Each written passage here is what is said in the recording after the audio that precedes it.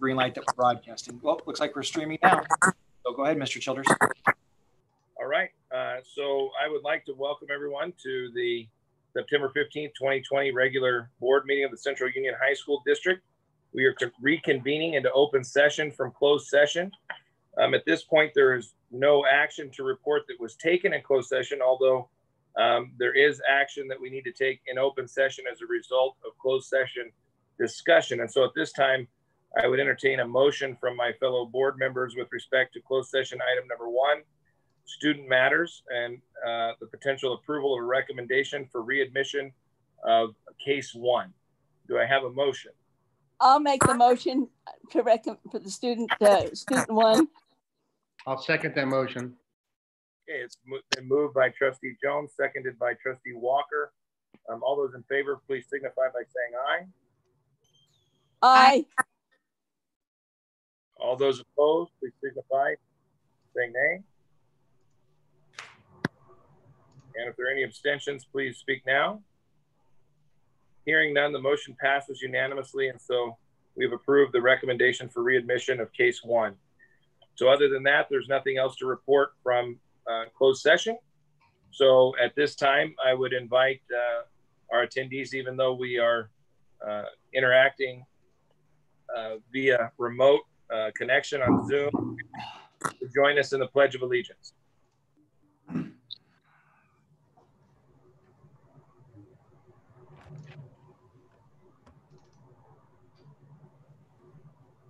And I think the flag will appear here momentarily.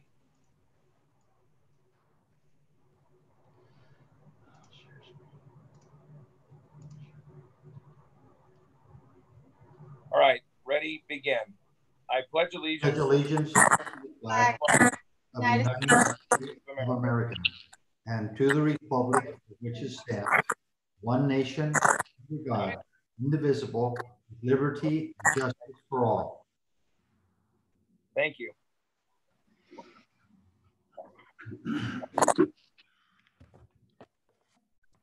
All right, now we will move on to communications and recognition. So I would invite communication from my fellow board members. We'll start with Trustee Garcia-Reese. I just want to welcome back everybody to school and congratulate everyone for trying to work this out, distance learning. Everybody, headache for everybody, and we just got to do it. Thank you for working so hard, and thank you for everything working together. All right, Trustee Jones. I will echo her comments and say it's nice to see people, even though it's by Zoom. Maybe it's my mic. Let me turn it down. Is that better? Yes. It was my mic. I had it up too loud. Anyway, I echo her sentiments, and I'm grateful to see people. I'm grateful we got the committees going. Grateful the kids are having opportunity to learn.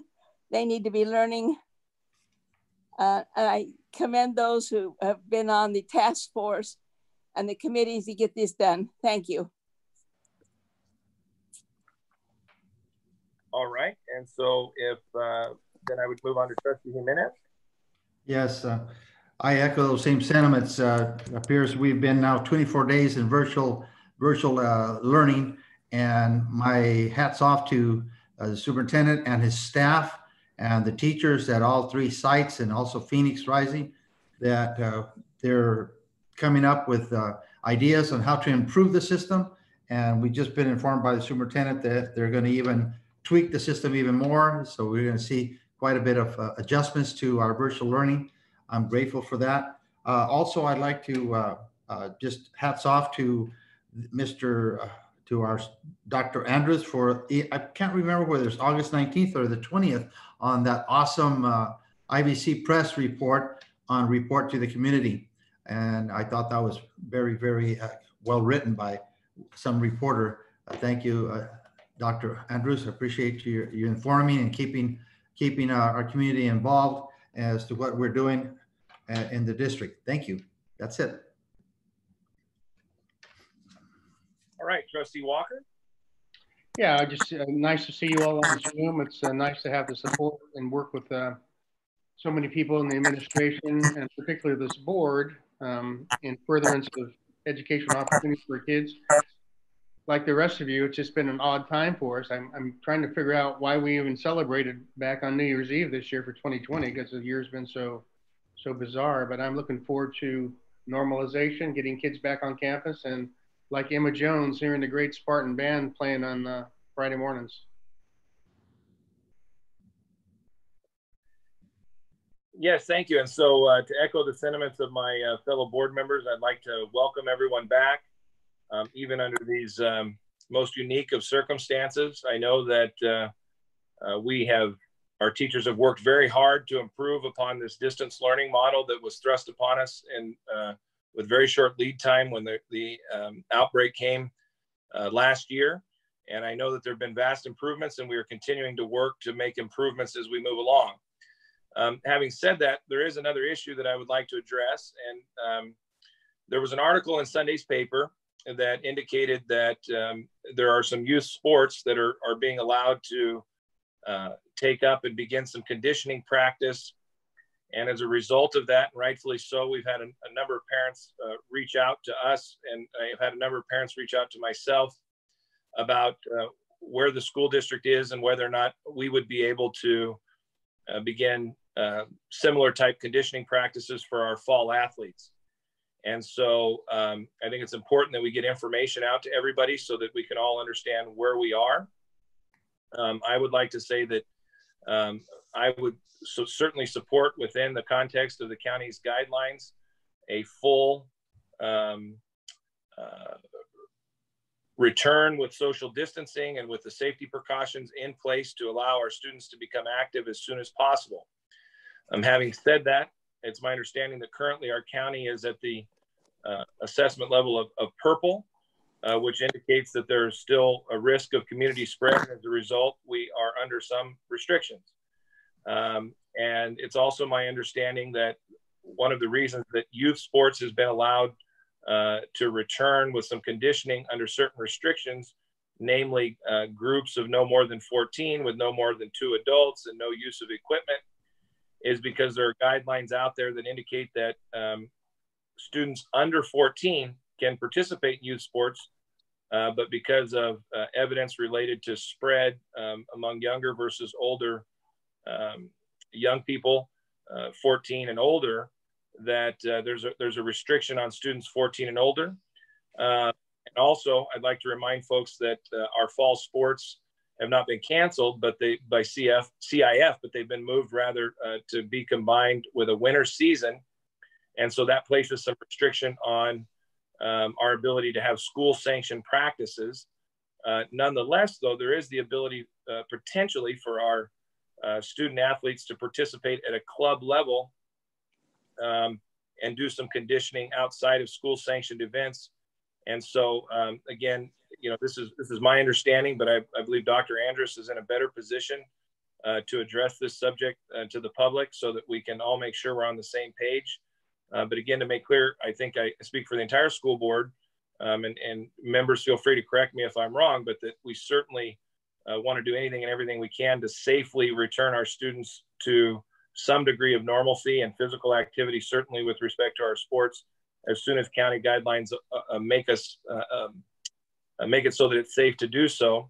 But Dr. Andrus, could you illuminate on that for our public so that we might have a better collective understanding of where we are with the return to sports, potentially also addressing the potential use of club sports outside of necessarily school sanctioned events, but their ability to utilize that even at the high school level.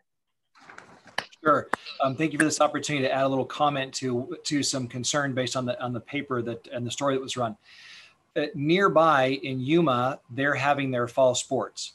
And in San Diego, they are in a phase that's the red phase in California. We're purple. They don't have the widespread, and so they have a little more ability to have athletic type activities and events. However, and we're in purple, which is the most restrictive phase. The guidelines that are given to us is that it's the only people who are allowed to do individual conditioning without any equipment and wearing face masks in groups no larger than 14 is children ages 8 to 14 years old. So this excludes high school age students from doing any of these activities. And so the other part of that too is that we participate in the California Interscholastic Federation, or CIF. And right now, the traditional fall season has been merged into the winter, and winter's been merged into spring. So there is no fall season at all. And so right now, any high school in the CIF that's participating in sports would be doing it illegally. So right now we are out of season, and no organized high school activities or practices can take place at this point in time. Now, Mr. Childers mentioned club sports. Clubs operate separately from schools. Those are like select soccer, AAU basketball, or Little League. All of those are community nonprofit organizations that operate, and they are free to do so because they don't fall under our jurisdiction, and they can do that. Any member of the community can participate in those types of activities, and they're at your own expense and your own risk and those types of things. Some of those organizations have started trying to do some activities and workouts, even for people of older ages, high school age students. In our county, that isn't permissible. And so we have chosen to, and all the districts, the county superintendents in coordination with our county health official have agreed that it's not even best practice to allow our facilities to be used by club organizations, because we're not allowed to bring our students on campus. So the school districts should not allow their facilities to be used by club organizations. So as a collective, school districts in the county, we've determined that it's just not safe, and we don't have authorization to proceed. So we're still in a bit of a holding pattern. Now, individuals on their own can go jogging. Mr. Jimenez tells me his park across in his neighborhood looks pretty active, with people out there running and doing what they want to do. And there aren't any adults. So it's just students getting together, children, young people doing this on their own. And so we do encourage, and I go out and I walk around and try and get some exercise. So individuals are probably are very permissible to do your own, but we can't have any organized activities, nor is the district facilities available for organized events by clubs. Thank you, Dr. Anderson. Just, speaking for myself, I want to make clear for the record that as soon as county guidelines allow, I'm hopeful that we'll be able to safely reopen our facilities and make it available for people to safely engage in physical activity. And I know that, we're always watching county guidelines. So again, appreciate all of the parents who have expressed their concern. As a parent myself, although not of high school students, I understand very well the need for our kids to get physical activity and some engagement. This has been a difficult time. So it's something that we need to pay close attention to. I'd also like to make one other comment. I noticed, we're still learning this technology. I noticed that Mrs. Sycon had a hand raised. I'm not sure how to allow her to comment. I think what's next on our agenda for Mrs. Sycon's benefit is our student board comments, and then we have our public comment session. So if we can move Mrs. Sycon into the queue for making a public comment to our tech folks, I would appreciate that, because it appears, based on, at least I'm interpreting the hand raised that way, is that she wants to make a comment. So if we could make that available to her. And then in the meantime, we'll move on to comments from our student board members. We'll start with our student board member from Central. Is it Jatsiri Soto? Thank you. Yes, hi, can you guys hear me? Yes, Ms. Soto, we can hear you. Okay. Thank you. Okay. So do I say my report now? Yes. Why don't you introduce yourself? Tell us what year you are in school, and then go ahead and give us your report. We're looking forward to it. Okay. So good evening, board members, Superintendent Andres, and community members.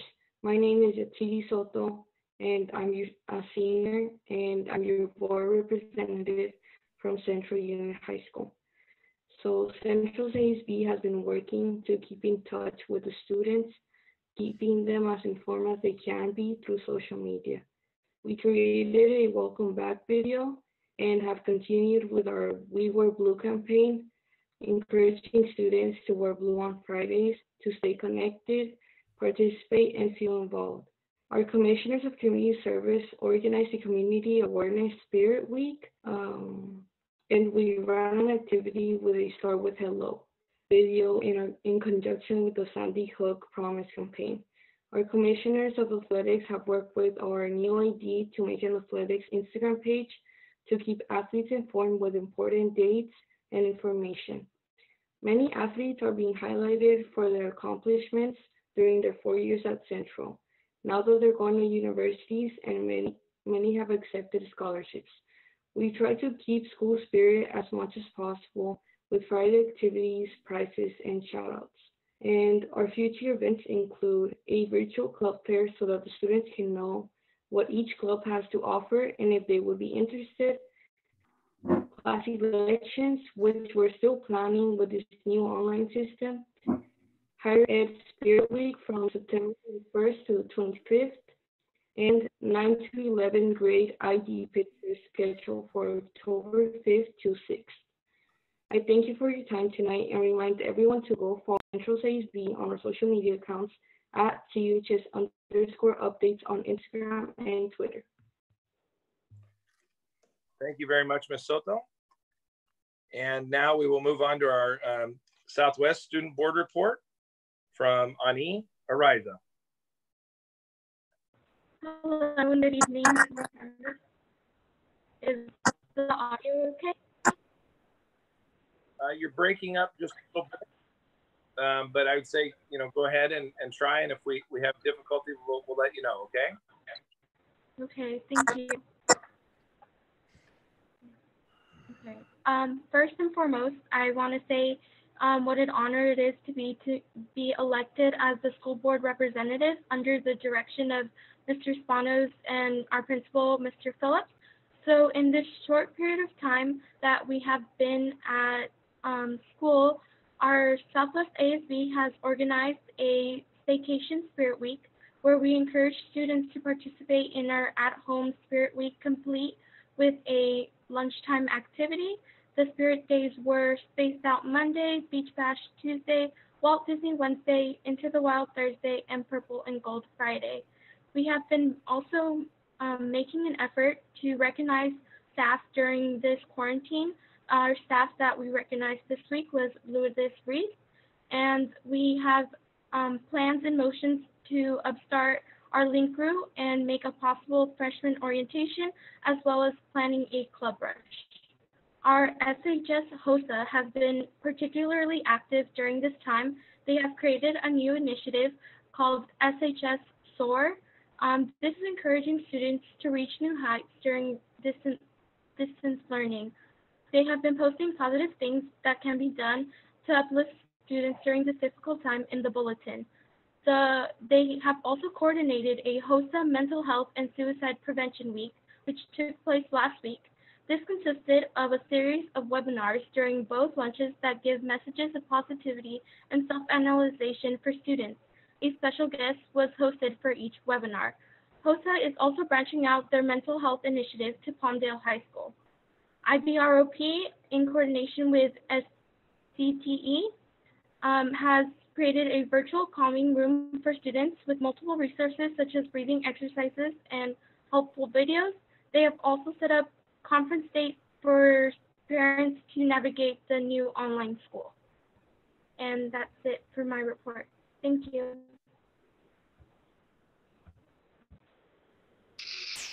All right, thank you very much.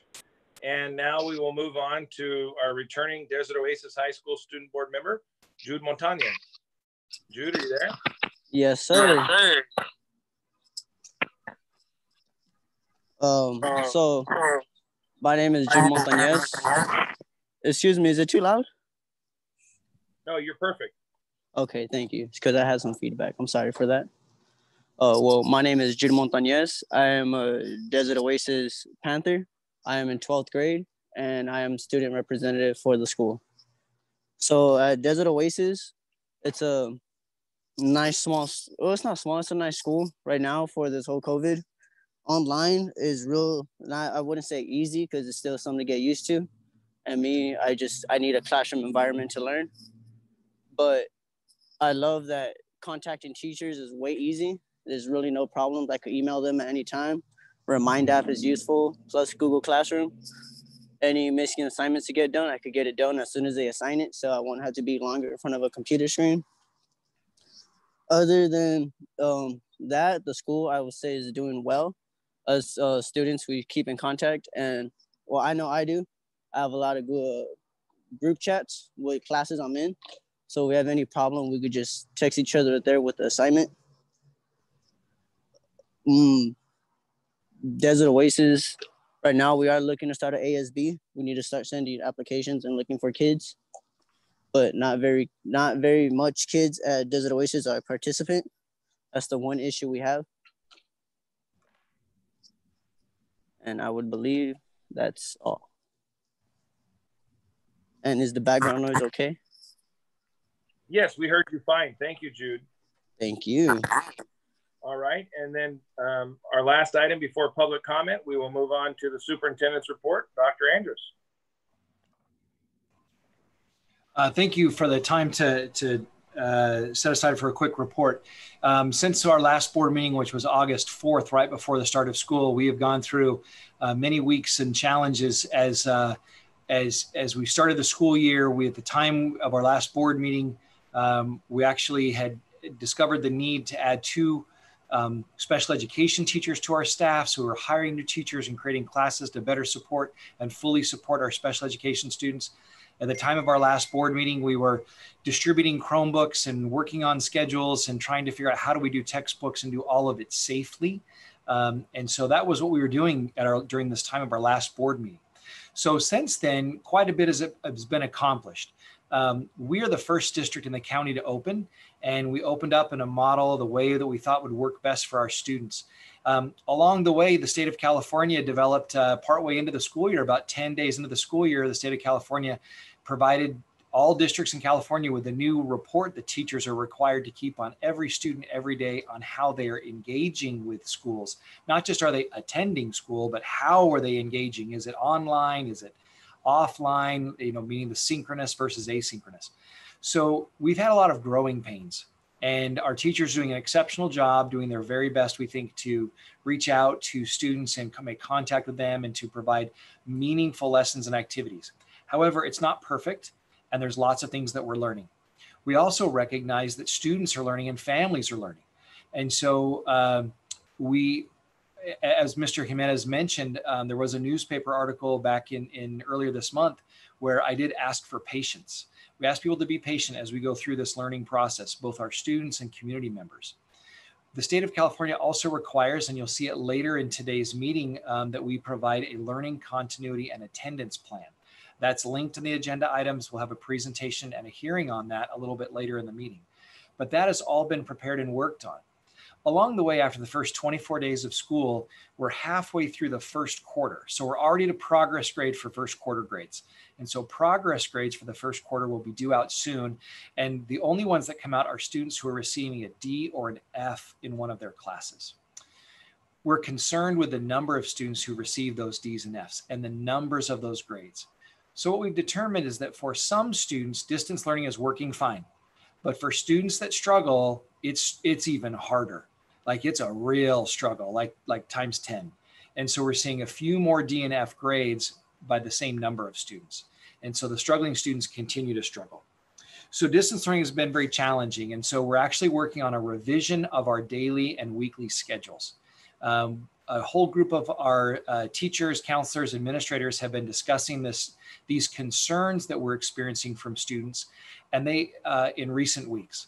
And these concerns range from the amount of time they spend online, the number of times teachers don't have video calls and they just have like an assignment to do and there's no interaction, or there's very, very little interaction.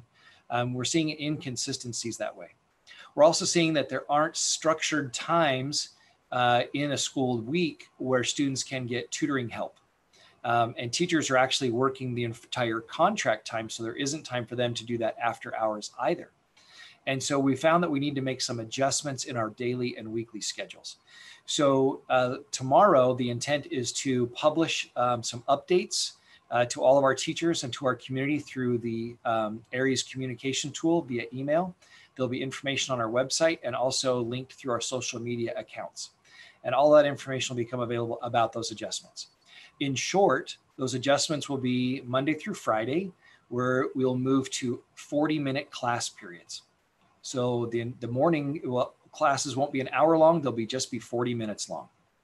And the afternoons on Tuesday, Wednesday, and Thursday will be dedicated time set aside for interventions such as outreach or support or follow-up classes, and they're structured. So one day at 1 o'clock, it's for English classes, and another time it's for social studies classes. And that'll be in the schedules posted by the schools. So we recognize too that the daily live interactions are essential for students to create connections and teachers to build support. So part of the change is that we'll require all teachers to host a 20-minute video Google Meet class where they check in with students and provide instruction. And that's every day, every class. Now, some of those meetings will last longer than 20 minutes. They'll go to the full 40 minutes. Sometimes those lessons are short. It's just we're checking in today. You already have a project we talked about, but the call is open. Like the line is still open for questions and the teacher is still available. But this way we have a better and more routine, consistent approach to when teachers are available, and it's all happening in those 40-minute periods.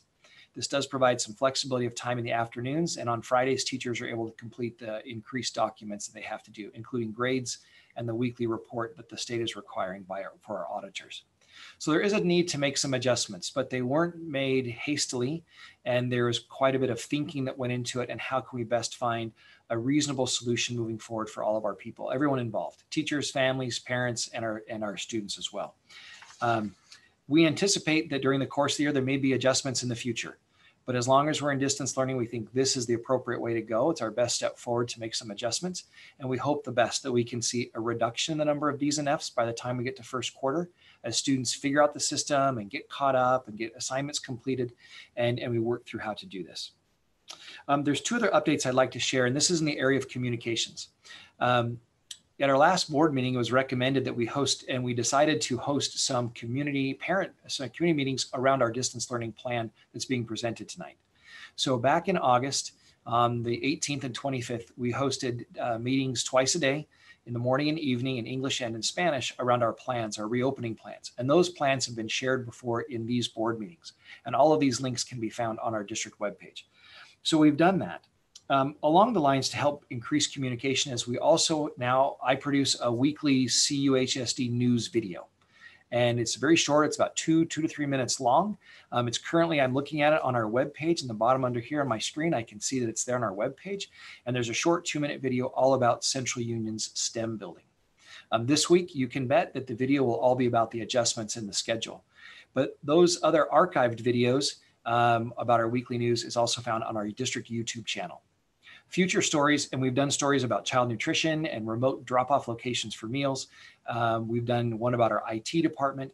In the future, we'll do ones about the Southwest High School Library. We'll do ones about Cafe 56, our CTE programs, and distance learning. As a matter of fact, a few of our students, I'll be interviewing you in your homes if you're willing to share, like, what is distance learning like from a home? Like, what does that look like for you? And so we're going to share that information with our community. We are planning on updating the actual template of our district webpage. There'll be a change in its appearance, and the information should be more readily available with some new features. And then also, as always, our district COVID-19 recovery plan page has been updated. It has a copy of the learning continuity and attendance plan, as well as links to, as we mentioned before, athletics. The guidance provided by the state of California is located on that COVID-19 recovery plan page under the area of athletics. That was a lot, but a lot of it's about communication and making some adjustments as we're reaching that first progress grade mark, and how we can find a best way forward to serve the needs of our students in our community. So those conclude my comments. Thank you, President Childers. All right, thank you, Dr. Andrus. And now we will move on to the public comment session of our board meeting. And let me just double check if we've had any updates here. Excuse me a moment.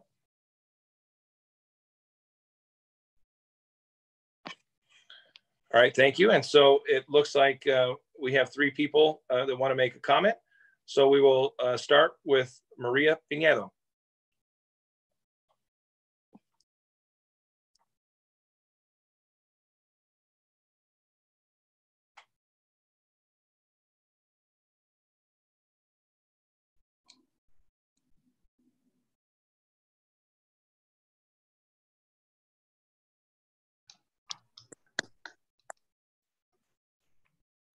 Hi, can you hear me?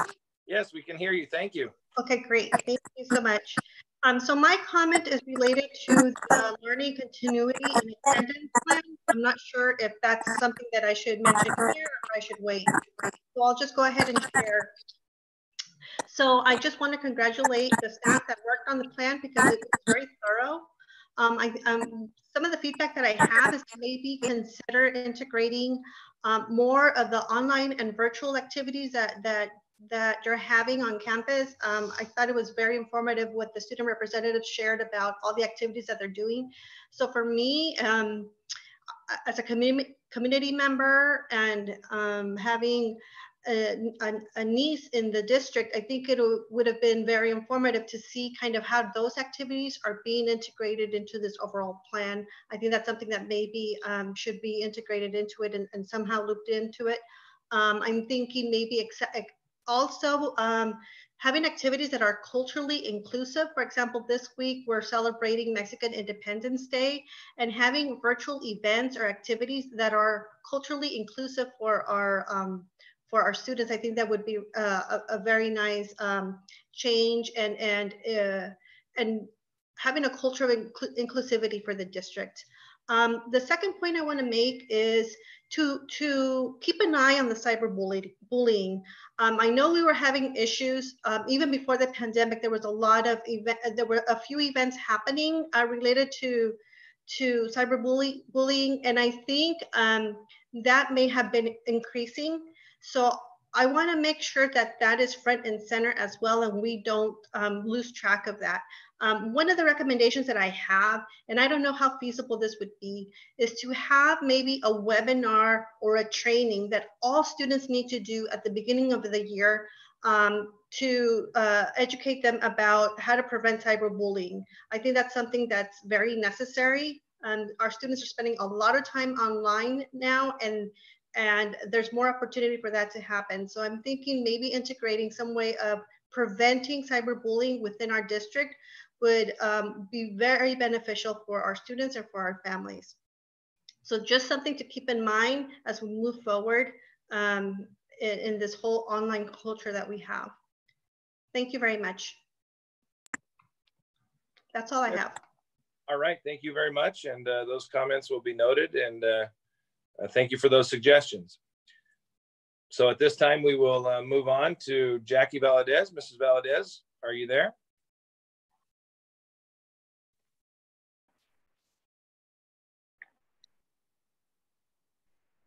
Good evening. Hi. Good. Hey, good evening, board members, Superintendent Andrus, colleagues, and community members.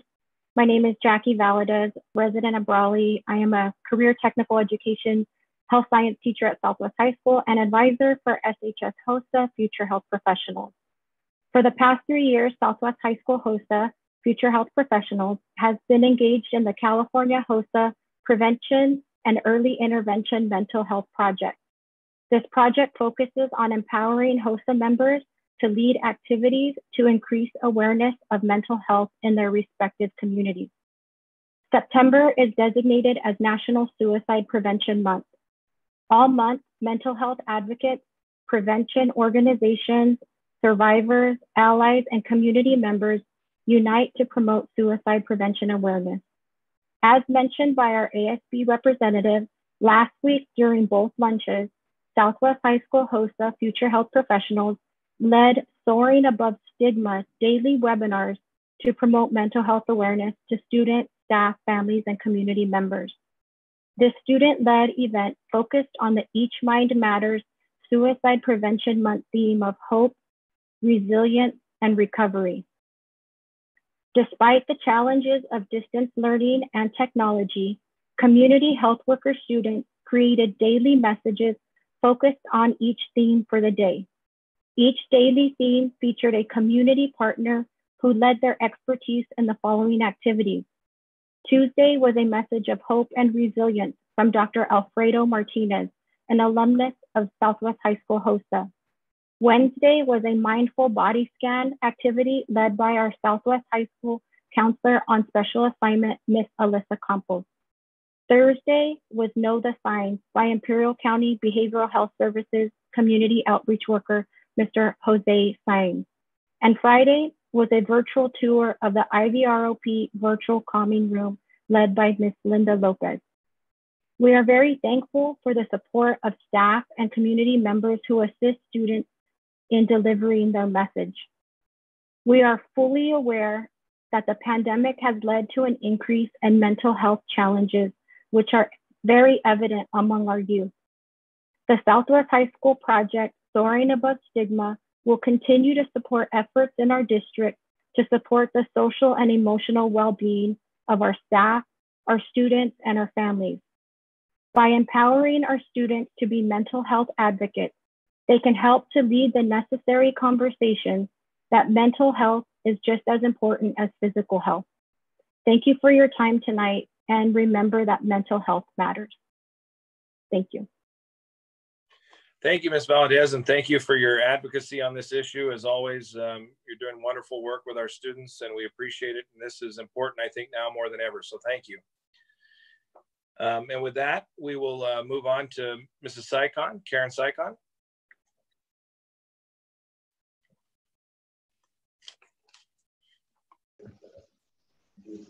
Good evening, Karen Sycon from Southwest High School CTE.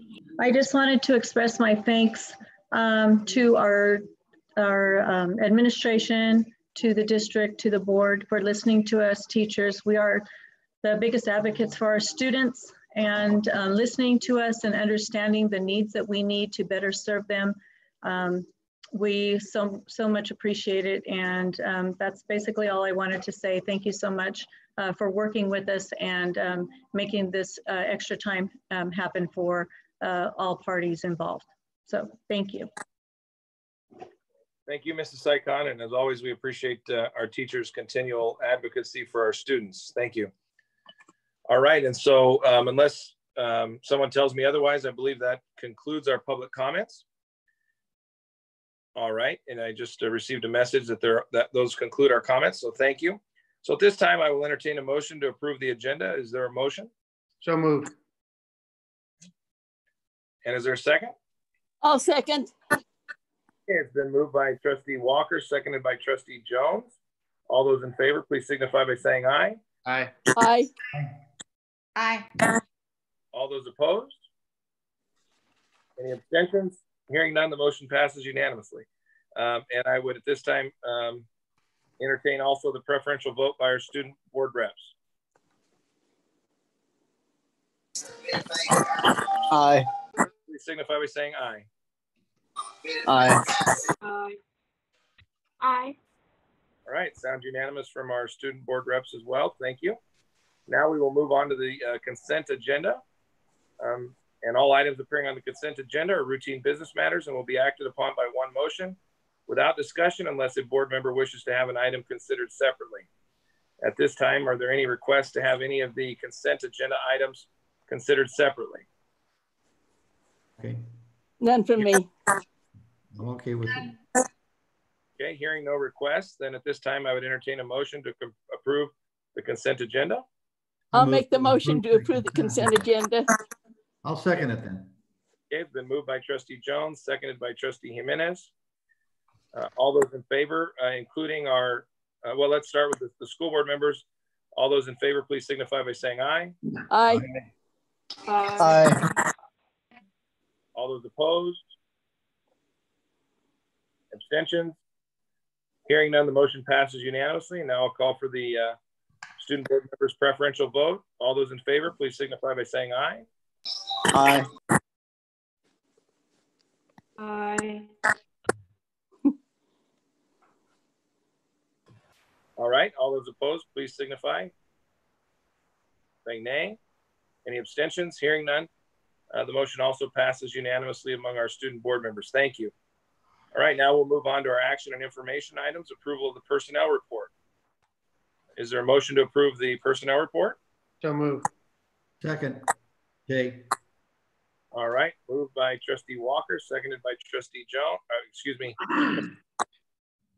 And Up to the J. This is one where there will not be a preferential vote due to its nature related to personnel matters. So school board members in favor, please signify by saying aye. Aye. Aye. All those opposed? Abstentions? Hearing none, the motion passes unanimously. Now we'll move on to item 2, adoption of board resolution ending in 5, declaring the month of September as Hispanic Heritage Month. Is there a motion? I'd like to make a motion to approve September Spanish American History. I'm sorry. Hispanic Heritage Month? That's the one. I'll second. All right, then that's second. Trustee Garcia Ruiz. And then I will call for a roll call vote because it's a resolution of the board members, and then a roll call vote of our student board members. Trustee Garcia Ruiz. See. Trustee Jones. Yes. Trustee Childers. Yes. Trustee Jimenez. Seguro que sí. Trustee Walker. Claro que sí. Thank you. And then our student board members.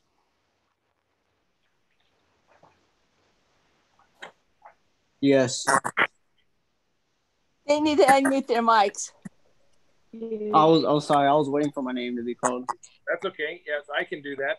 Student board member Montañez. Oh, yes. Thank you. Student board member Ariza. Yes. And student board member Soto. Yes. All right. The resolution declaring the month of September as Hispanic Heritage Month passes unanimously on all fronts. All right, now time for the second reading and adoption of the proposed revisions to board policies and administrative regulations. Do I have a motion? I move that we adopt the proposed revisions of board policies and administrative regulations as presented to the board. All right, is there a I'll second. Okay, it's been moved by trustee Jimenez, seconded by trustee Jones of the school board members. All those in favor, please signify by saying aye. Aye. Aye. Aye. All those opposed? Abstention? Hearing none, the motion passes unanimously among the school board members. Now I'll call for the student board members' preferential vote. All those in favor, please signify by saying aye.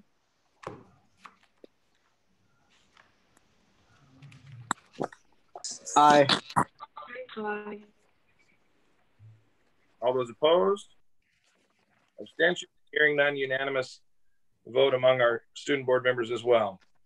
All right, now we will open a public hearing regarding the learning continuity and attendance plan.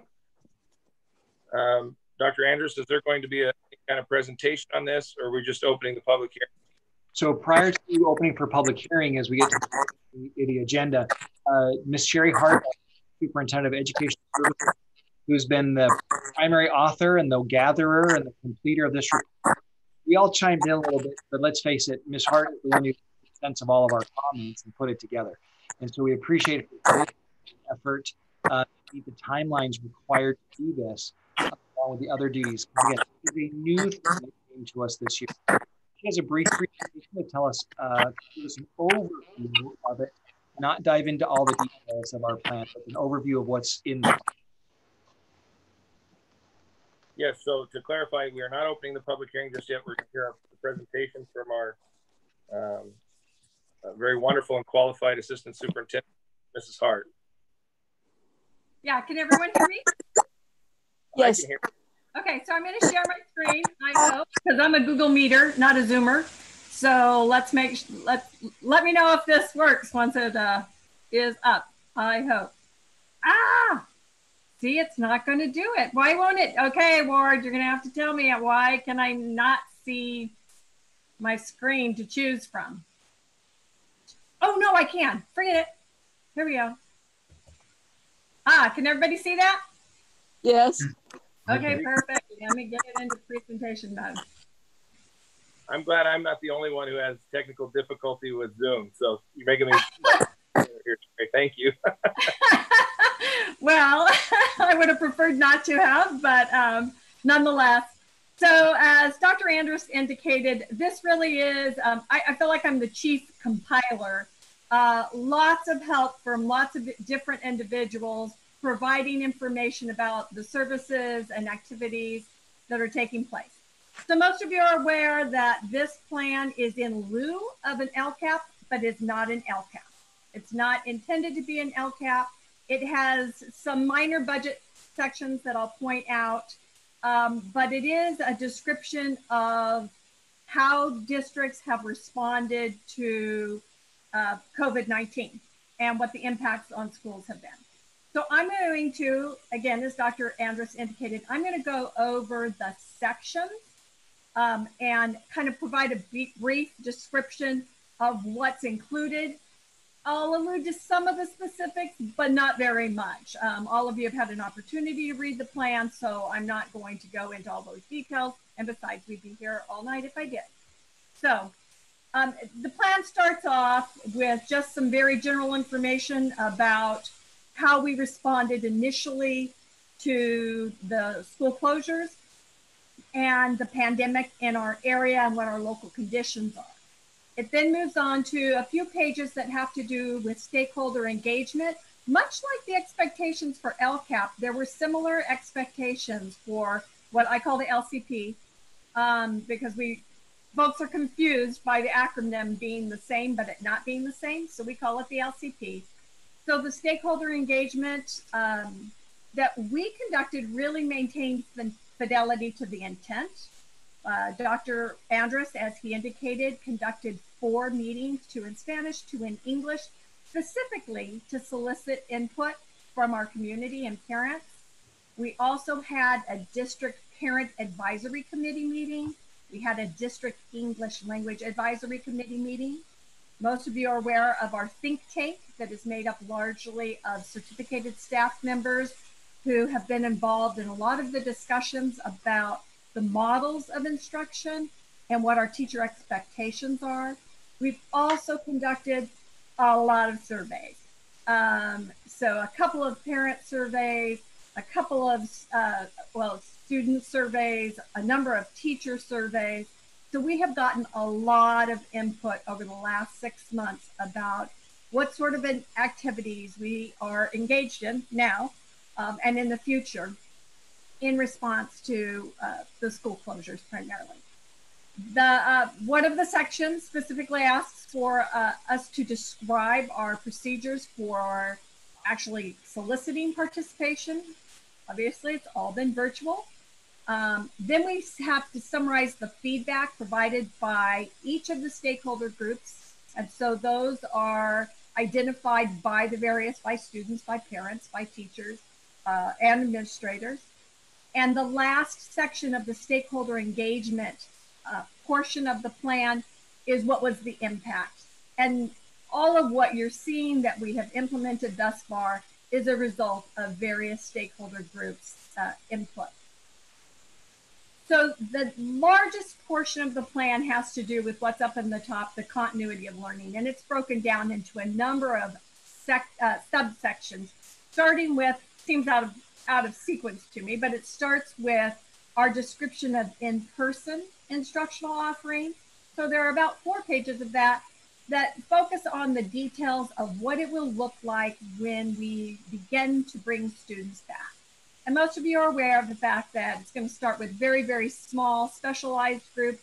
We're already assessing some of our English learners in person, because that's really the only effective way to do that. And then the plan is, when the conditions allow, for us to bring back 25% of the students 1 day a week, and then 50% of the students 2 days a week. And when we get there, to bringing all of the students back, certainly while keeping all of the safety precautions in mind. And when we do that, there's going to be a lot of need for student supports, which are described in the plan, and all of the safety measures. This is one of those sections that has a small budget with expenditures and actions identified that look much like an old LCAP, but on a much more limited basis. The next section under continuity of learning has to do with our distance learning program. So we start with a description of what that program looks like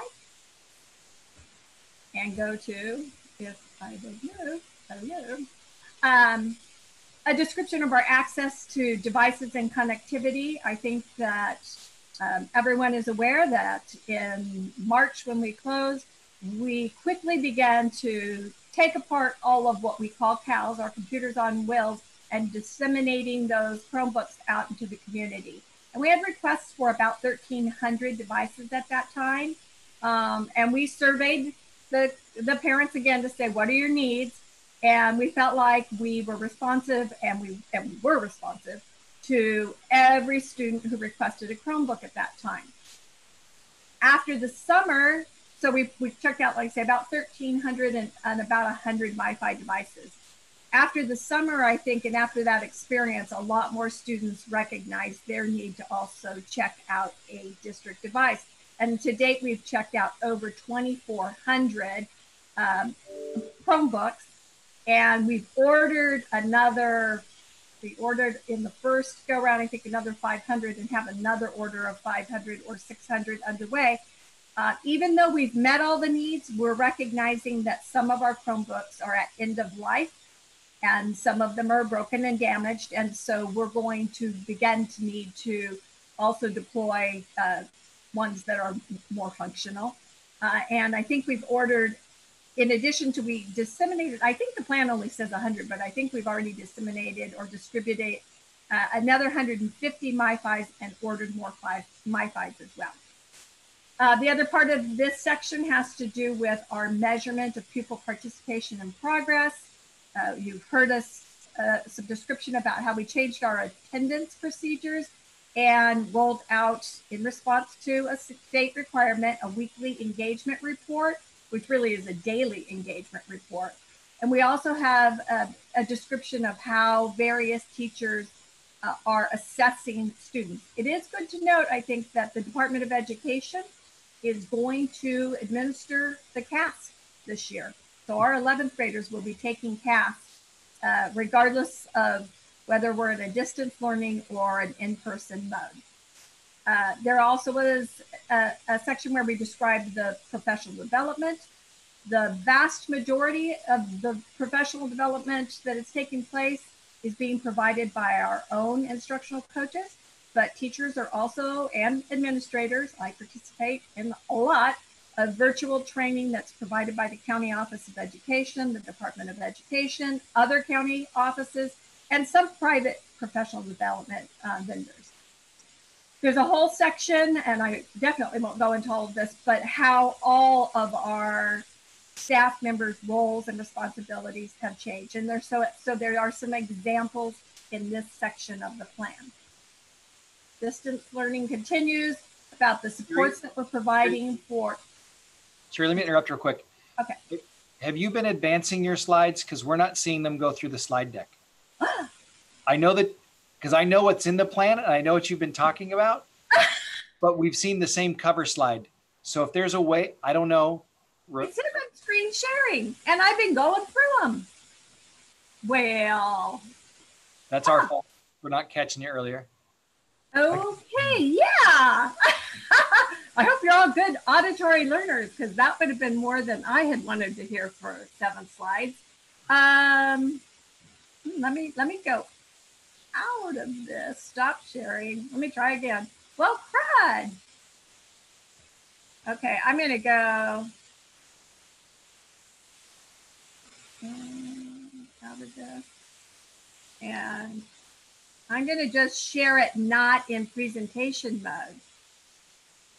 Let me try that. Okay, can you see my screen now? No? Yes, I can see it. I was trying to stab on each one of those and I couldn't get them to open. So we see your slide that says, oh, yeah, we got the whole screen now. Okay. Well, that's because I put it into present. Uh-oh, how about now? Yes. You can still see it.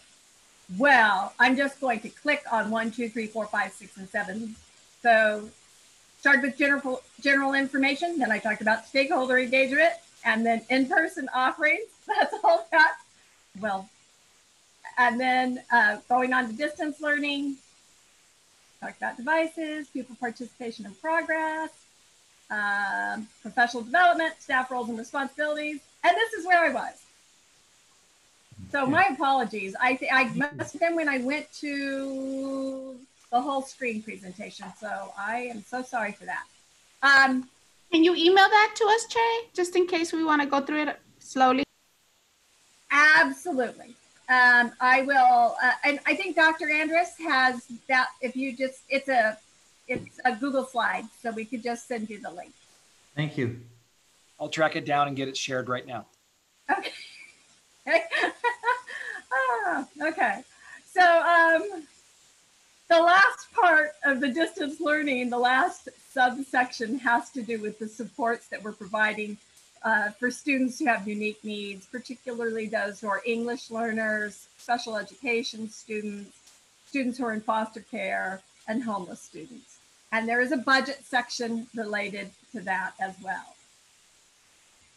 Gosh, I almost got through all of it before. So one of the primary concerns across the nation, and very much so in our own state, has to do with this issue of the potential for pupil learning loss. There is an expectation that due to a number of factors, connectivity being one, high absence rates, and just the challenges for some students participating in online learning, that after the end of last spring and whatever portion of time we remain in distance learning, that we're going to experience some learning loss. Our hopes would be that that would not occur, but the reality is that it is likely that it will. And so in the plan, we were to describe what some strategies are to address pupil learning loss, and to develop ways to internally, before we get to something like a summative test like the CAS, to assess the effectiveness of the services that we provide. So we have teachers that are doing their quarterly common assessments, but they're using a number of formative tools to regularly, lots of things like Quizlet and quizzes, and just using the Google resources to measure student learning as they go along. So again, the goal is that we don't suffer a huge amount of learning loss, but the state is very concerned about making certain that districts have a way to address it if and when it does occur, because we certainly don't want to be graduating students who were not prepared or ill prepared for college. There is a section about mental health and social emotional well-being. So this description describes how the district is going to monitor and support mental health. We've asked all teachers to engage with students and have the types of conversations that are supportive and help them during these very traumatic times. And as Jackie alluded to, there are activities that are related to SEL and emotional well-being. We've also done professional development, particularly back in August, for our staff along these lines. And the HR office continues to put out opportunities for teachers to participate in webinars that support their mental well-being.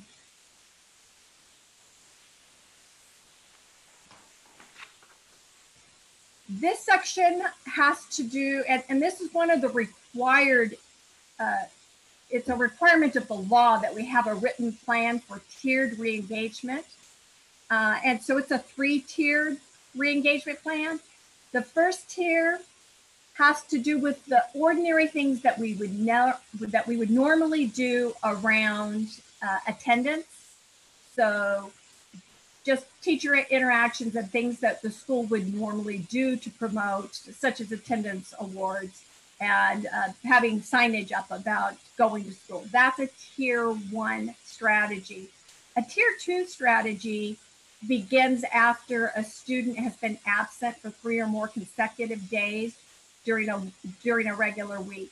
And at that point in time, teachers are notifying support personnel who begin to do other types of outreach, including our community liaisons, our counselors, our psychologists, and certainly our teachers as well are involved in the Tier 2 re-engagement. The Tier 3 re-engagement has to do with kids who are chronically absent. And those are the types of students that we're going to have an SST for. They might be referred to SARB, and they might be referred out to other community-based organizations to provide support, such as mental health. And school nutrition is a section. Mr. Preciado wrote most of this section that has to do with the nutritional services that we're providing out in the community. So we initially started by just providing meals that were available at the school sites. And at this point in time, we're going out to remote areas to deliver meals. And that has evolved over time and will continue to evolve in terms of the locations where we're offering those services.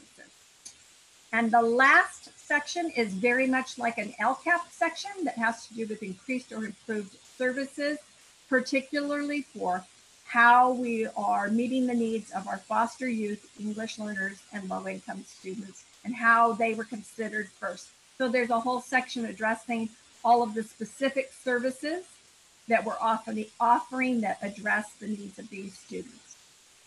And that's a quick overview.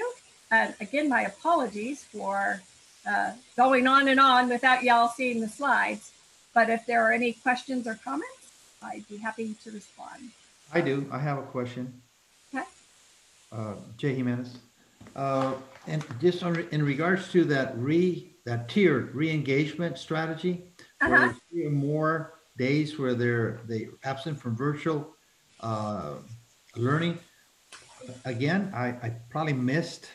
What are some of the strategies that are being used to re-engage those students? So it's primarily outreach. So we're referring to the community liaison who might be following up with families. Teachers are also following up, trying to make phone calls and emails and texts, or using their Remind to reach out. Counselors are following up with families.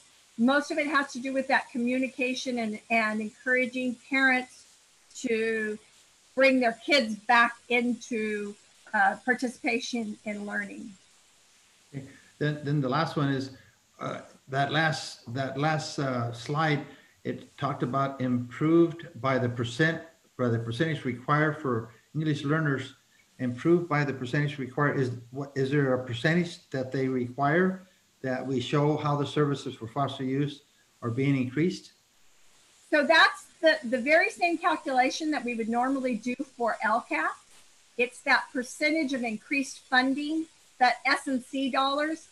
I think it's 25 point some percent. So it really ties back to those expenditures that we would normally make using that calculation to improve or increase services for that population. So we're continuing to do a lot of things that are in LCAP. So services for English learners continue, and services for low income students. We continue to have counselors on special assignment. All of those things that would have been in a traditional LCAP, we were well into planning the budget for that prior to the school closures. Okay. Thank you, Mrs. Hart. Can we ask a question? Yes, please. You mentioned the cap for the students, like the seniors that didn't get to take it last year. Are we going to be required to take that along with the 11th graders? So probably the only, and I'm just guessing now because there are not a lot of specifics, and I hope I heard you fully. It will be primarily the 11th graders, but it would also include, there's a science component. And so any senior that didn't take the science test would probably take that exam, but I don't believe at this time that they're going to go back and assess current seniors with the English and math sections of the exam. Okay, thank you. I have a question for Arnold. Yes. Arnold, are we going to be participating with the food bank this year on the weekend lunch, backpack lunches for kids? I have not discussed that or moved forward with that particular project at this time, knowing that, of course, that we are doing services or providing meals at various locations throughout our boundaries. I know that they were providing meals, I believe, at St. Mary's and also at the church in Heber as well on particular days. And so they are also distributing meals to the community. Okay, thank you. Okay, are there any further questions? If not, thank you very much, Mrs. Hart, for the wonderful presentation. And then we will move on to opening our public hearing regarding the learning continuity and learning continuity and attendance plan.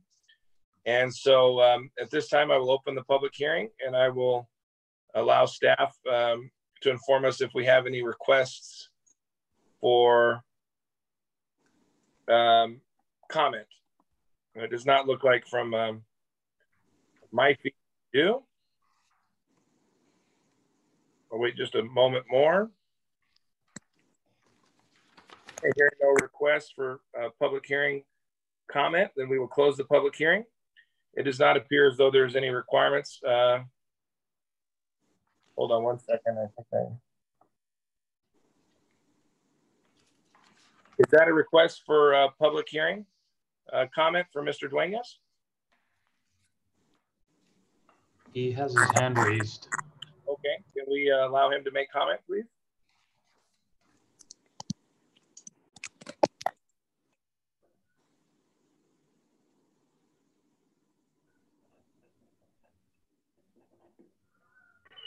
Hi, good afternoon, board members. Gavino Duenas, president of Central Secondary Teachers Association. Just a quick comment on the tiered the levels of the tiered re-engagement. I was just hoping that we can add a level or something in between where we don't wait until we've had students out for 3 days in the week before we actively start to try to re-engage them.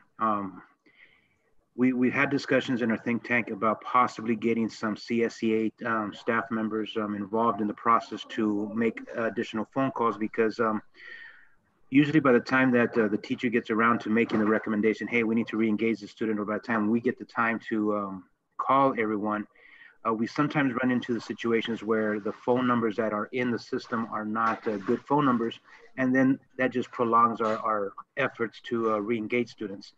So if it would be possible, let's say that we get CSEA behind and possibly get them to start making some phone calls as well as part of that re-engagement strategy. That's all. Thank you. Thank you, Mr. Duenas.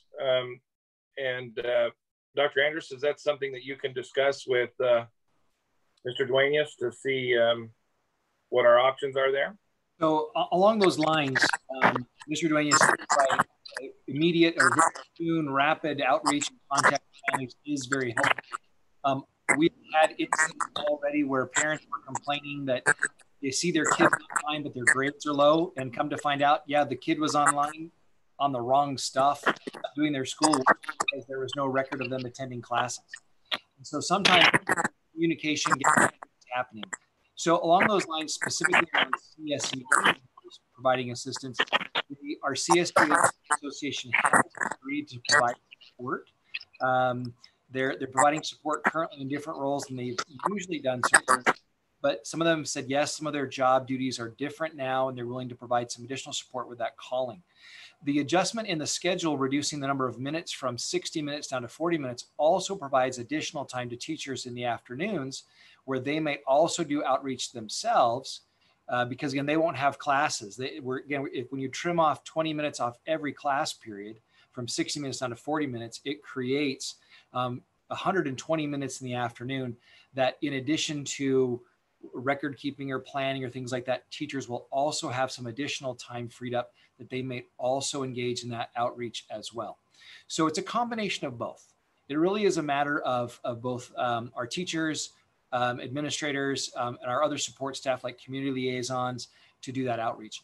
And we really do want to reserve people like community liaisons and administrators for those really, really difficult ones where no one can get through. I did receive information from our counselors today. I met with school counselors today for an hour. I had my quarterly check-in with counselors today, and they shared with me that the phone numbers are much more accurate than they have been in the past. And that has to do with our registration process that we improved this year with much more digital, our online registration, and also our classified staff, our CSEA members, verifying those numbers and getting them updated sooner. So we've made some improvements in that area to help streamline that. In this case, it is an all hands on deck moment, right? And I actually was, the other thing I did this afternoon is I was interviewed by CSEA state office out of the Bay Area today. They were curious about some of the work we were doing with our CSEA members and the meals that we're delivering to homes and to individual students where there's extreme need. And in that conversation, I shared that our CSEA association has been exemplary. We're not talking about layoffs or reductions. We're talking about how do we get the job done? How can we help? That's been the tone. And so I appreciate President Mora, B. Mora from our chapter of CSEA, who's been willing to help our members be available and get phone calls done where needed. We're to the point now where we need to refine our referral system and increase the frequency of calls home and increase that communications. I think people are realizing, like, okay, the school year is a real thing. Distance learning is a real thing. School is really happening. Like, there's a schedule happening and I need to be on it. And so I think both families and students are there. So to address that specifically, yes, our association's there, and our adjustment in the schedule also provides additional opportunity for teachers to help assist in that process as well. Okay, thank you, Dr. Andrus. With that, if there's no more comment on the public hearing, then we'll close. Ryan, can you hear me? Yes, Mr. Jimenez. Just a question for Dr. Andrus. We have one community liaison.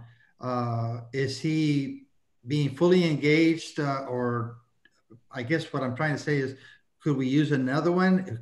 Does the situation justify maybe having another community liaison to work on those cases that are 3 and 4 absences? I'm just wondering if... So our community liaison is working with students that are about 20 absences. Ooh. So we have a handful of students from all of our schools, which are, we haven't found them yet. And we're calling those homes, and this community outreach person is working on those really, really toughest of cases. Along those same lines, I've spoken with our chief of police because our school resource officers, the city does not even have enough officers to provide us a school resource officer. However, we can contract with them for some additional time to do welfare checks at some of these homes where we knock on the door and there's no answer. We call, we send a letter, there's no answer. And so we're going to involve our law enforcement partners to help us with a welfare check just to make sure people are okay first, let alone coming to school. In most of these situations where kids aren't attending, there's some sort of problem, meaning like they're a problem with meals, their computer's not working, they don't have internet connection, there's a family matter, or the family is moved. Like there's something has gone amiss. And in some cases, we can help remedy that.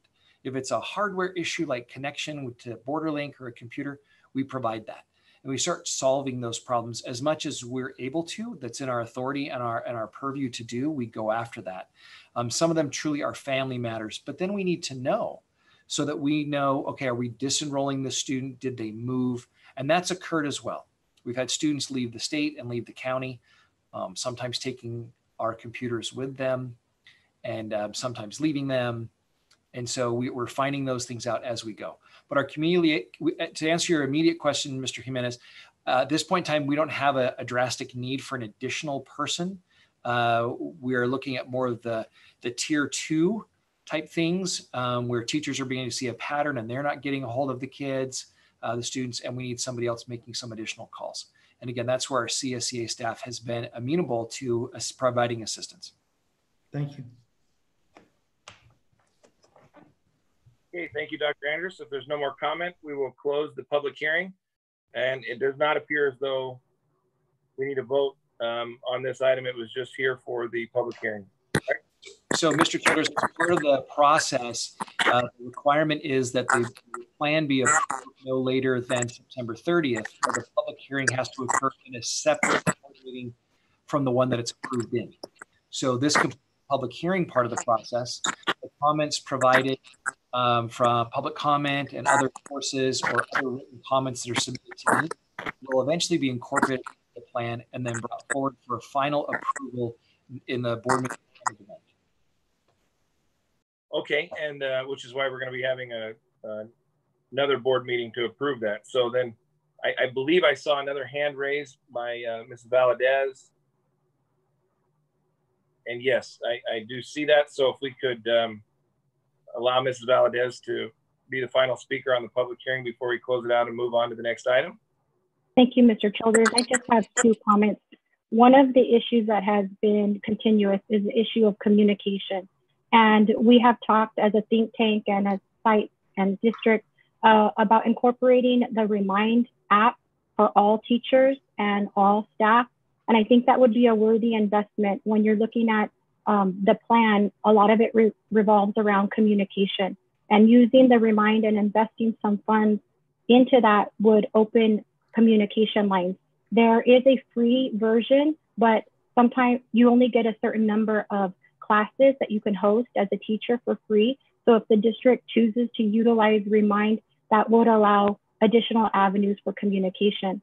And I also want to address the section on the social and emotional well-being.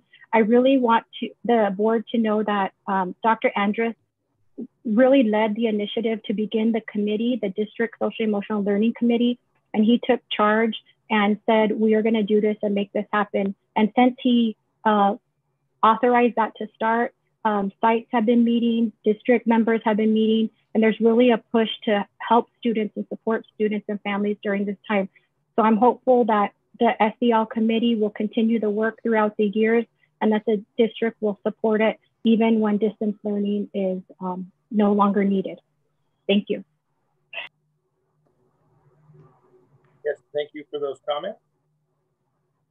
And so now we will close the public hearing. We'll move on to agenda item number 5, adoption of board resolution ending in 06 regarding the GAN appropriation limit for the 1920 school year.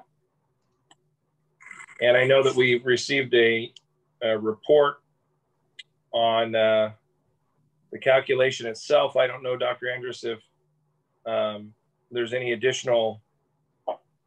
So on this agenda item, there's not a presentation. The document provided via email to the board is in reference to what is the GAN limit and how is it generated. The next action item, Graciato has a presentation. Okay. A lot of static. I'll entertain a motion to approve resolution ending 06 regarding the GAN. So moved. I'll second that. It sounded like it was moved by Trustee Walker, seconded by Trustee Jimenez, and thirded by Trustee Jones. Thank you. I'll call for the question. All those in favor, please signify by saying aye. Aye. Aye. Aye. What, isn't that a resolution? Yes, thank you. Yes, it is a roll call. Thank you. Trustee Garcia Reese? Yes. Trustee Jones? Yes. Trustee Childers? Yes. Trustee Jimenez? Yes. Trustee Walker? Yes. School Board Member Soto? Yes. School Board Member Montañez?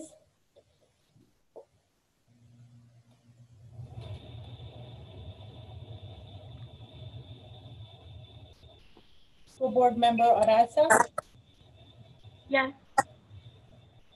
Okay, thank you. Sounds like with one vote that was not cast, it passes unanimously on both fronts. And we will then move on to our action information item, the request for the board to approve the 2019-20 unaudited actuals and the September revised 2021 budget. With that, I'll turn it over to Mr. Preciado.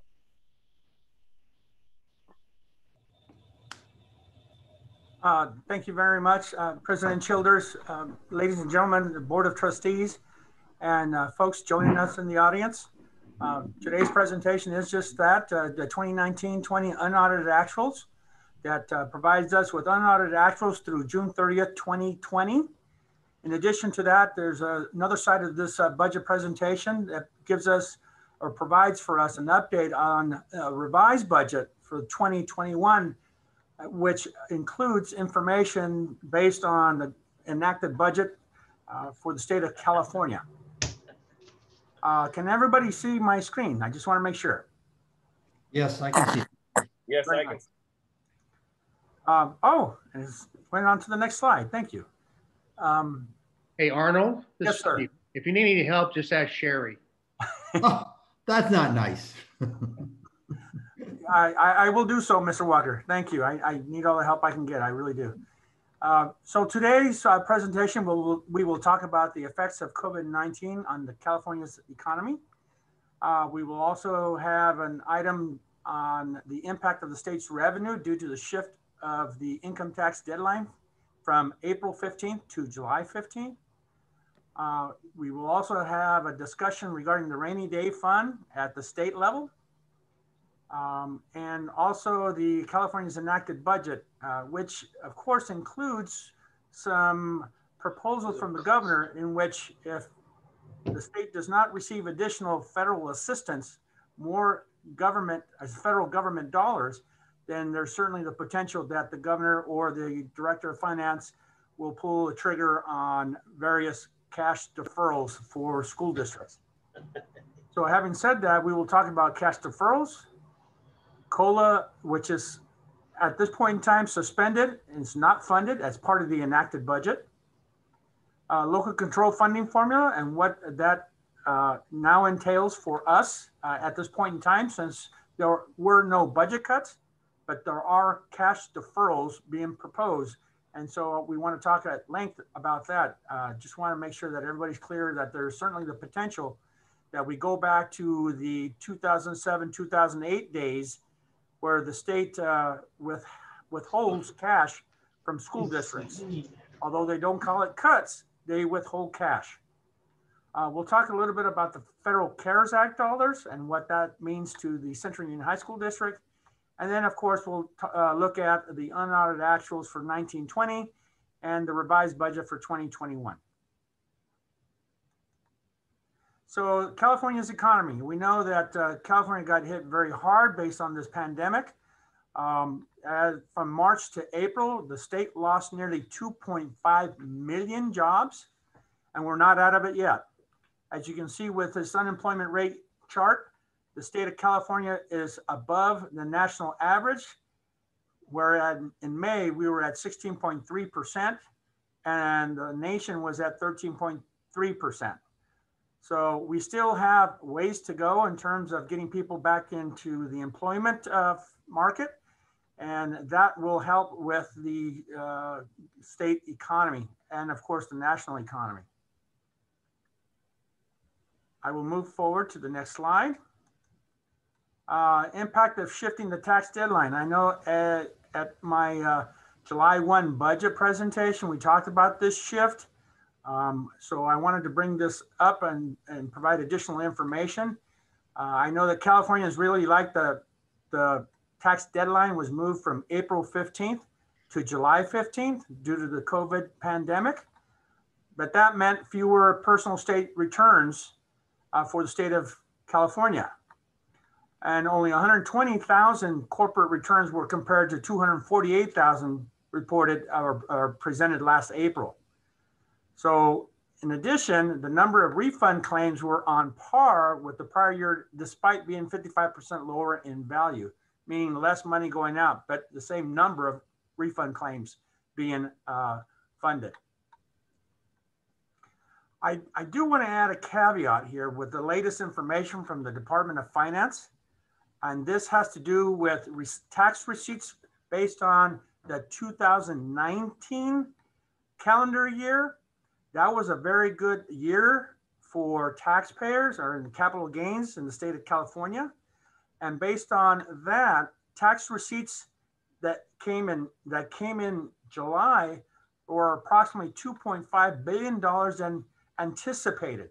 That is a good sign.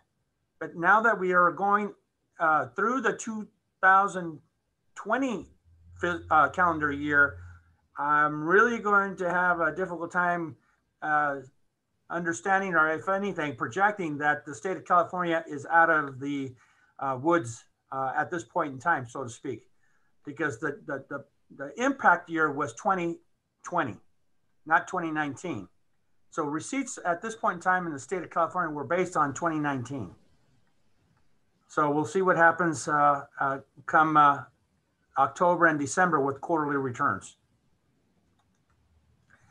The rainy day fund is a budget stabilization account that was set up during the Governor Brown's era. At this point in time, there's approximately $16.1 billion in that fund. And Governor Newsom did proclaim on June 25th a state of emergency in order to use half of those $16.1 billion in order to in order to hedge off the $54 billion shortfall in the state of California for the upcoming 2021 fiscal year. So this was the triggers that I'm talking about here with Governor Newsom's deferrals on the triggers on the deferrals. So the state budget, the enacted budget, authorizes the Director of Finance to reduce proposed deferrals if there are new federal funds to offset them. Okay, let me just say that again, that the Director of Finance does have the authority to reduce the cash deferrals if we receive additional federal resources to offset those deferrals. So one has to happen before this, the federal funding has to happen before the cash deferrals go away to a certain extent. But if we do receive additional federal funds, the Director of Finance will eliminate the earliest or the first deferral that occurs, which is stated for February 21st. So again, reducing or eliminated deferrals this year in 2021 will provide a tool for the state in 21-22 to do the same thing. So going back to what I just said about the calendar year 2019 and the tax receipts for the state of California. Tax receipts for the state of California based on the 2019 calendar year were very good because 2019 we had a great economy, people made money, tax receipts were high, and that's what we're receiving cash on at this point in time. The calendar year for 2020 is not looking so good. I just showed a slide on unemployment. There'll probably be a huge fall or drop in personal income tax, along with corporate taxes that will have an impact in the upcoming calendar year. Okay. So this is an illustration here showing that if we receive federal funding, $5.76 billion, up to $5.76 billion will go away. This 5.28 is ongoing and based on the current enacted budget. And in a few slides, I'll show what that impact would be to Central Union High School District.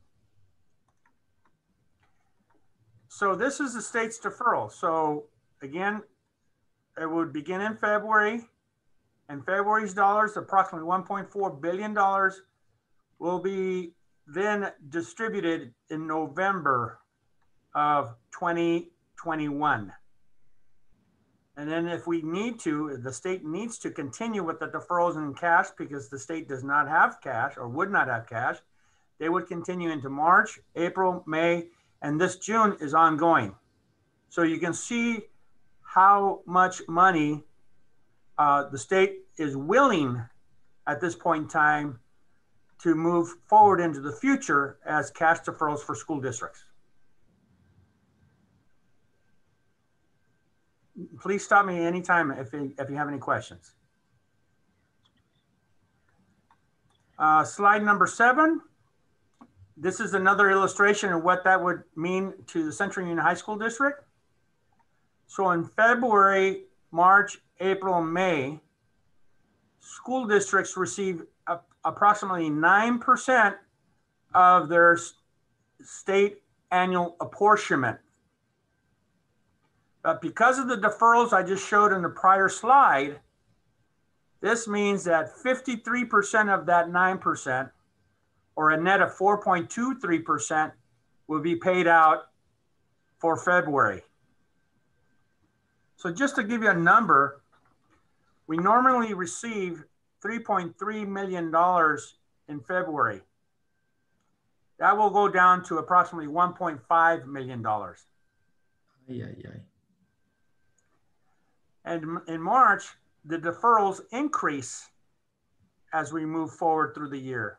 And you can see what the net annual apportionment would be. As opposed to 9%, we would be looking at 1.62% from March through May. And of course, 0 in June, because all of it is deferred to July. So essentially, we're looking at 64% of our state aid apportionment being paid in 2021. Any questions? Yes. What amount does that involve? What you just stated there? Upwards of $14.5 million for Central Union High School District. Oh my goodness. Okay, thank you. Again, Governor Newsom is hanging his hat on that the federal government will provide additional funds. And as we well know, at this point in time, there are no additional funds. Lots of proposals, nothing agreed to. I hope something does come by way of the federal government. So this is the 1920 LCFF for Central Union High School District. In 1920, we were to receive $49.2 million. That's state money for all practical purposes under the LCFF. And previously, in my July presentation, and based on the governor's May revise, the governor had proposed to make up to 10% cut to school districts. Again, for us, that was approximately $4 million. And the number that I showed over here in 2021, back in July, was $45 million. So we're looking at $4 million cut. So as opposed to a $4 million cut, the governor and the legislature said, no, we're not going to cut districts by 10%. We're just not going to pay them the cash. And for us, again, it's approximately $14.5 million at this point in time. So although on paper, the budget says $49 million, the state is saying, yeah, that's right. On paper, it's 49, but we're only going to pay you the 35 or a little bit less than $35 million. Okay. Any questions? So moving on, looking at the Federal CARES Act dollars, and these federal funds did greatly help the Central Union High School District in hedging off some of the expenses regarding the impact of Corona-19. We received elementary and secondary school emergency relief dollars. We received governor's emergency education relief funds, Corona Relief Fund, and State Prop 98 dollars. These funds are to help mitigate learning loss, to support student learning in every way that we can, provide integrated services that support teaching and learning, support student and staff with technology, access to student nutrition, and we talked about that through the LCPP earlier with Mrs. Hart, personal protective equipment and materials and supplies like disinfectants. So this has helped greatly to hedge off a lot of the expenses based on the impact of Corona-19. So having said that, these funds are being used also and to a large extent to support current school operations and cover school site payroll. The amounts that we received are down here below. I don't think I need to go through them, but the total amount was $5.3 million from the federal government. Arnold? Yes. You say that some of those funds are being used to supplement our payroll. Are we going to have to return those dollars to this fund and use for PPE, things of that nature once we get our full deferrals? Or as we get them, we can return the money to this CARES Act fund? That is an excellent question, Mr. Jimenez. Our focus is to spend these $5.3 million now, because there are deadlines that you can see here, and spend them now to support salaries and benefits and other operational costs using these federal dollars and preserving whatever cash we have in hand that belong or have been received by the state. Thank you. Any other questions?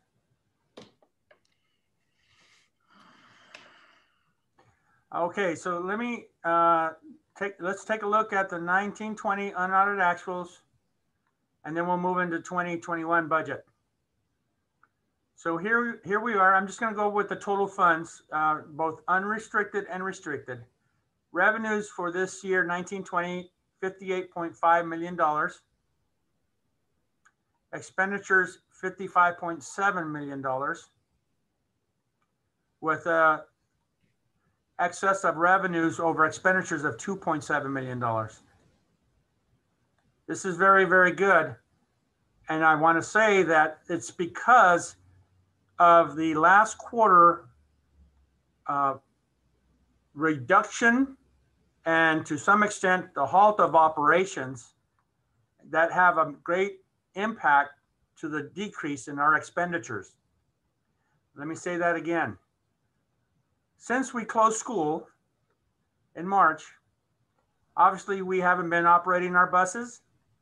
We have been decreasing our expenditures in terms of books and supplies and materials other than COVID-19. And then of course, operational costs as well. So there has been a lot of reductions in expenditures in 1920. Did we anticipate this happening? Well, obviously when I presented my budget in March, it wasn't. We did not anticipate this, but this is how we closed our books for 1920. So we're looking at a $2.7 million to the good. We have $3.6 million as a transfer out in 1920, $3 million to Fund 40 or 400, some call it, for the continued support and cash support for the STEM building and the aquatic center. And the rest of it is for deferred maintenance support and cafeteria support. I take that back. We didn't make a cafeteria transfer in 1920 because also cafeteria was in good standing. So we did not make that transfer. So I stand corrected. Going to the 2021 budget year, you can see that $5.5 million in 1920 went up to $63.8 million now. That's because of the federal dollars from 8 to 13.7. Federal dollars, the 5.3 that I just showed in the prior slide, that came in 2021. So that also helped with hedging off expenditures within the general fund. And we are looking at $6.4 million to the good in terms of excess revenues over expenditures. Now, again, this is not cash, this is budget. Arnold, can Yes. I ask you a question? Yes. Is there a possibility, I'm looking at my screen and it looks like on my Surface Pro, I cannot make your slide any bigger.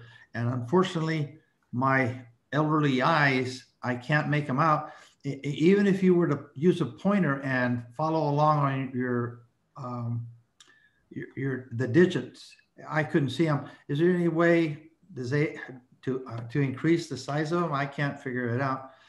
So I'm going to have to go to the hard copy that you gave me, that you sent out. How's that? There it goes. There it goes. That's better. Okay. Okay. Thank you. You're welcome. So this is the 6.4 that I'm talking about here. Okay. And so currently in 2021, there are no transfers out. Although I anticipate a little bit, when I say a little bit, maybe $40,000, $50,000 going to Fund 140, which is deferred maintenance, to continue support of HVAC systems and roofs and so forth. I want to continue to make some transfers to see or to make sure that our facilities, not to the extent that we have in the past, but to a certain extent here, continue to maintain our facilities. Okay. So let me go ahead and zoom in. So ending fund cash balance for 1920. We're still looking at close to $1 million in deficit in 1920 after we make the transfers out, going from 13 million to $12 million in ending fund balance. In 2021, because of the $5.3 million in federal dollars, we are looking at going from 12 to close to 18.4. Remember that back in July, I made reductions to the budget in anticipation of cuts. Those are still in here. So I want us to keep that in mind. I also want us to keep in mind that that $5.3 million at this point in time is one-time dollars. So if we have the same level of expenditures that we had in prior year or current year, this number is going to be impacted. Again, that $5.3 million is one-time dollars. Any questions? So at this point in time, I'm looking at unrestricted reserves for 1920 at 18.87%, going to 30%. Again, this is based on federal dollars assisting the general fund in 2021. Any questions? Obviously, these numbers are much, much better than they were in July. But I want to continue to caution our Board of Trustees and the audience that if we do not receive additional federal resources, additional federal support, this could quickly have an impact to the district's ending fund balance. So let me make one comment here, Mr. Preciado, as you finish. So it's very clear. This looks like a staggering amount of available money, but we will experience deferrals. We are likely to experience deferrals, and we know what that does. And so by preserving as much of cash, by maintaining the budget cuts, by using the COVID relief dollars as allowable, it's allowing us to create a little bit of a slush fund because we're going to use it. And so that's why you see these numbers as high as they are. This is a preventative move, so we limit the amount of money we have to take and transfer out of other funds or borrow to just maintain our operations. I concur. I lived through it. I was on the board during that time, and we need to have flexibility in being able to meet our payroll and on a monthly basis, and we need to have to be very, very conscious of that amount. It's gonna dwindle over the months. Thank you, Arnold, for being on top of it. I don't know what kind of trigger sheet you have to keep track of all those, but in the months that are coming, those transfers are going to be coming fast and heavy. And I pray that you got 2020 vision on all of those transfers. Thank you for your presentation. Thank you. I just want to make, and thank you, Mr. Hernandez. I just want to make one more comment again, emphasizing and piggybacking on what Dr. Andrus has just stated. This $18.4 million here, let me go ahead. Oh, sorry. This $18.4 million is, if you look at it, it's really like a balance sheet. This is what the district is worth, 18.4 million. It's part of the balance sheet. What's in cash is what's going to be important at the end of the year. Because if you don't have cash in your savings account, then you don't have cash to pay the cost of operations. Your numbers might look good, but if you don't have the cash, you won't be able to operate.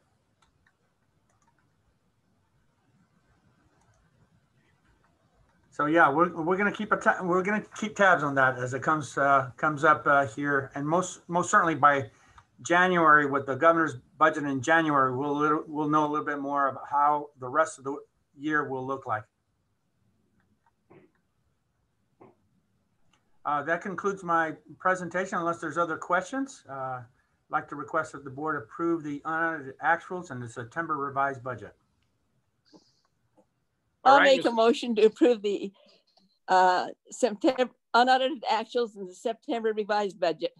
I second it wholeheartedly. All right, so it's been moved and seconded by Trustee Jones and Jimenez, respectively. Is there any comment or other questions by board members regarding the presentation? No, thank you, Arnold. Yes, thank you, Arnold, very much. Good job. Welcome. You're welcome. All right, so then I'll call for the question. All those in favor, please signify by saying aye. Aye. Aye. Opposed? Abstentions? Hearing none, the motion passes unanimously with the school board.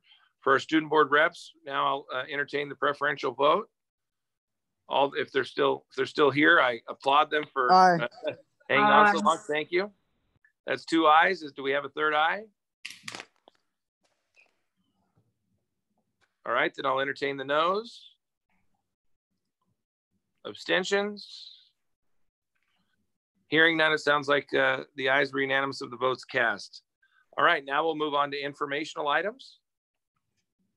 And so we will have our ECSTA and CSEA comments. So let's, apparently my video's frozen. Can you all hear me? Yes. I can hear you. Yes. Okay, Yes, sir. All right, so then is B present to give the CSEA comments?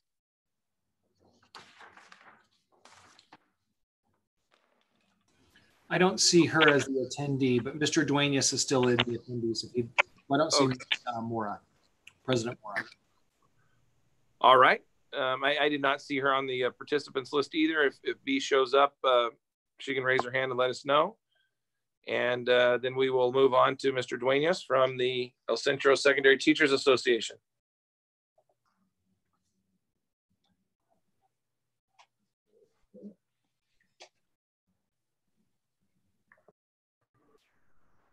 Hi. Don't have many comments other than just wanted to say thank you to the board and thank you to Dr. Andrus for the continuous conversations that we've been having throughout this whole process, and the commitment to being flexible and being able to adjust. It's been very trying, but it's been, I guess, doable. So that's all I have for today. Thank you. All right, Mr. Duenas, thank you for those comments. And so with that, I believe we will be reconvening into closed session.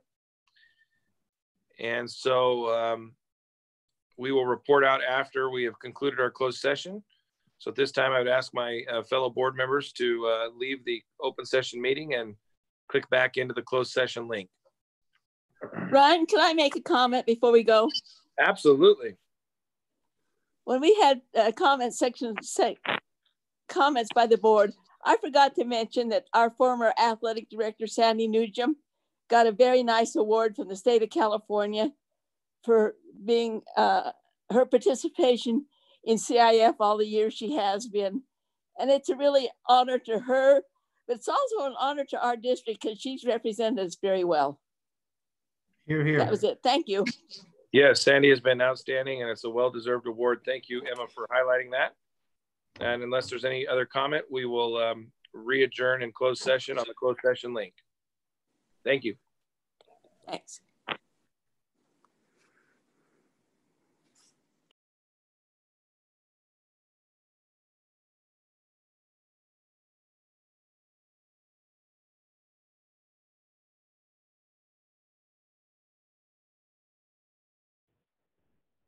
So we leave, right? Do we have to join back too? I don't know. Because they're going back into closed session, but I don't know if there's any matters that we have to like approve. I don't know either. Is the meeting over? I think so.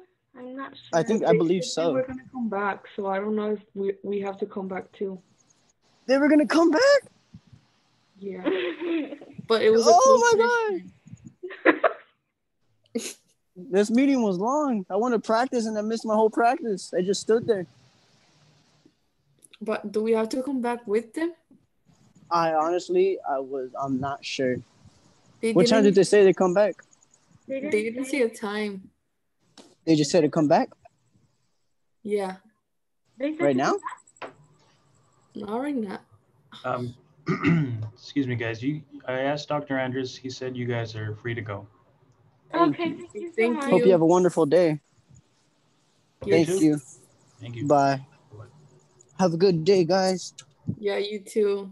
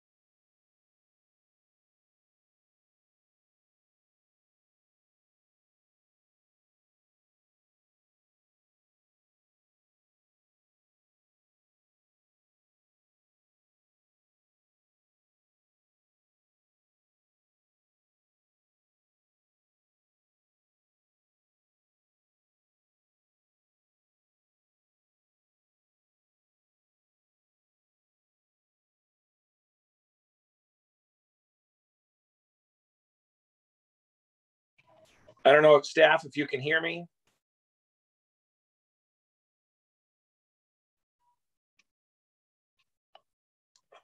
Okay.